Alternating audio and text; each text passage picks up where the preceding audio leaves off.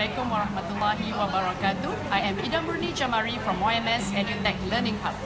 Inshallah, we help students to improve by 2 grades in less than 3 months. So where am I right now? I'm having my lunch before my next class starts at 1:30 p.m. So I'm at my friend's cafe, the Coffee Central. So we are located in the same building, which is Icon at Changi. My classroom is at level 2 and her cafe is at level 1.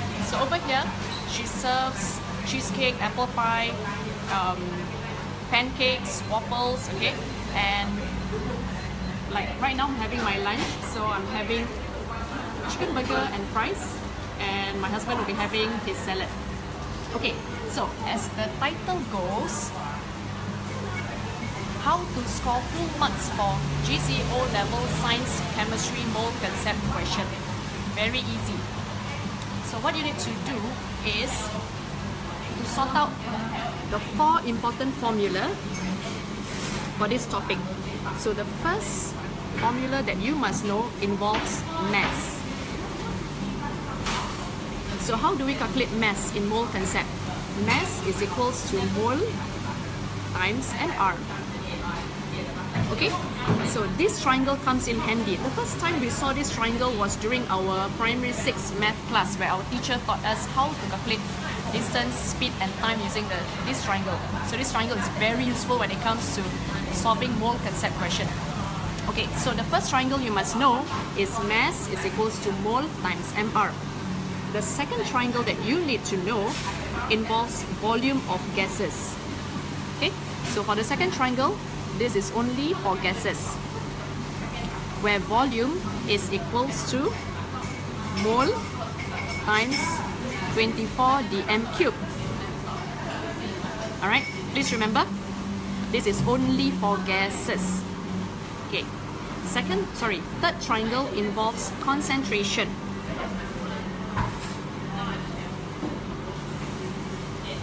So in calculating concentration, what is concentration? So recap, what is concentration? Concentration is the number of particles per unit volume. So there are 2 types of concentration that you must know. The first one involves mole. Okay, so concentration in mole per dm cube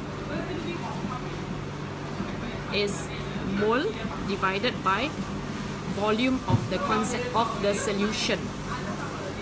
Alright, take note, the unit of the concentration is mole per dm cube.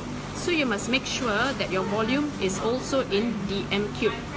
And how do we convert cm cube to dm cube? Okay, so our chemistry teacher has kindly taught us that 1 dm cube is equals to 1000 cm cube. So every time when you do calculation for concentration of solution, you must make sure that your volume is in dm cube. And the last triangle that you must know also involves concentration. That is concentration in grams per dm cube. Okay, so just now I have mentioned that concentration is the number of particles per unit volume.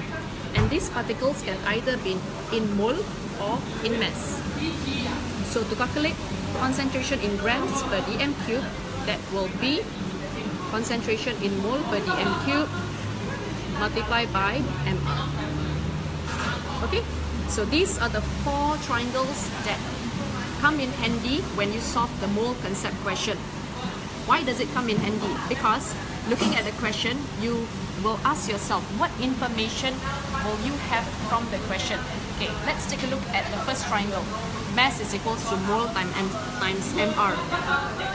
It's very easy to get mR value. You can get it from periodic table. And then you have to refer to the question. What are you given? Are you given mass or are you given mole? If you are given mass, that means you can simply calculate mole using this simple formula of mass divided by mR. Alright, and then you can apply the same to the other 3 triangles. Okay, that's all that I'm sharing with you on how to score full marks for mole concept question. Please sort out your 4 triangles. Please make sure that you know these 4 triangles very well.